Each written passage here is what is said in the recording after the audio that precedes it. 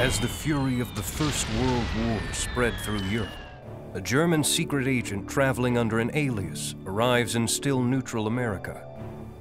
He carries a briefcase filled with $150 million. His covert mission? To establish a terrorist cell to attack neutral America. The cell sabotages American munitions factories. A bomb explodes in the U.S. Capitol building. J.P. Morgan Jr., the nation's richest man, is shot in a bold assassination attempt. A clandestine anthrax lab is set up 6 miles from the White House. Without warning, a biowarfare attack is launched on 5 American cities. In response, the U.S. government establishes a special team led by NYPD Police Inspector Tom Tunney to hunt the terrorists down.